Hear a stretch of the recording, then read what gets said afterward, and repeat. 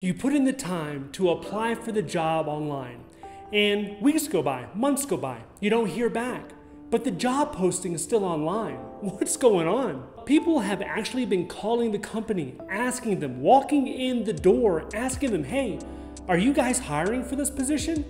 And they say no, we're not. A survey of over 1,000 hiring managers was given, and 27% of them had jobs for over 4 months and said they had no plans on filling those positions. So why are companies keeping those job postings online despite never intending to fill them? One is to give the impression that the company is growing, that even though despite economic tough times, the company is being resilient and is continuing to grow. Another is to potentially deceive some of the employees that they currently have.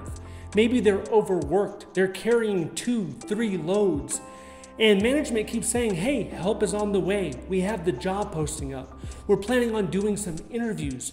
Don't worry, just stick it out a little while longer. But the reinforcements never come. The help never comes. Or they could just be collecting them, just stacking up those resumes, just in case a unicorn applicant comes in, or in case someone quits, then they can replace them quickly.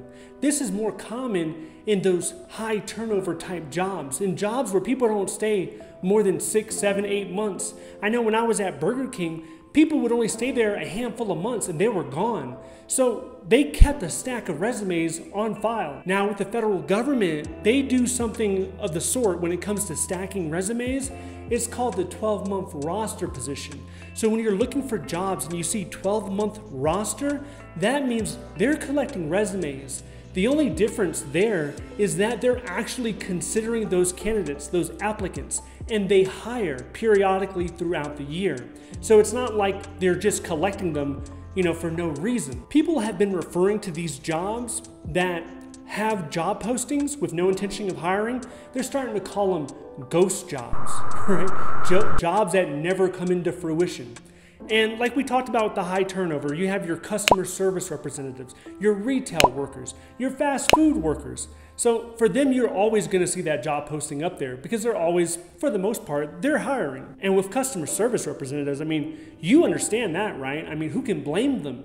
Talking for hours to unhappy, unpleasant individuals trying to get a refund, trying to figure out where their order is or whatever the case. And with retail, depending on where you live, this might be the only show in town. You have a lot of smaller towns where the center attraction is the super Walmart or the super grocery store, and that's pretty much it. Outside of that, you have a few gas stations sprinkled in there and a couple of restaurants. Then we have companies that they plan on hiring, but it's not for another 6 to 8 months. So what they do is they put the job posting out there to gauge interest. Are people interested? Will people be applying? Do people want to work in my company? But then again, like we mentioned, they're not hiring anytime soon. It's more on a longer horizon. And then we have the graduation season. And that's pretty much from May to July, where people are getting their degrees, they're getting out of high school.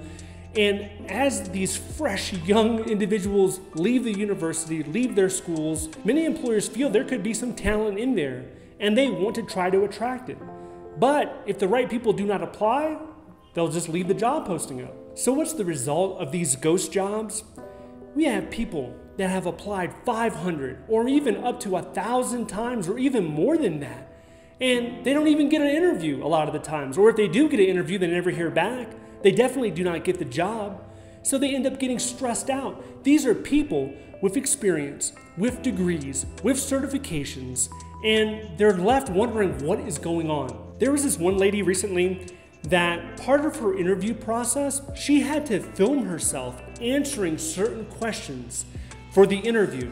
So what she did, she made sure she had appropriate professional clothes on, put her lipstick on, made sure everything was looking right, hit record, and answered those questions, about 20-25 minutes.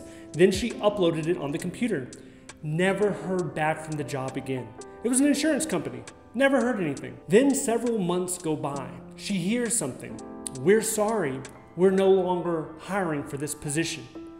So what happened? She just lost a bunch of times what happened. So how can you detect if what you're about to apply to is a ghost job? First off, if the job description is too generic, that could be a giveaway. So if it looks like a copy and paste, it's not specific about anything, that shows low effort, low energy, and they could just be trying to gauge interest. Also, you want to check when that position opened. Has that position been open for 60, 90 days?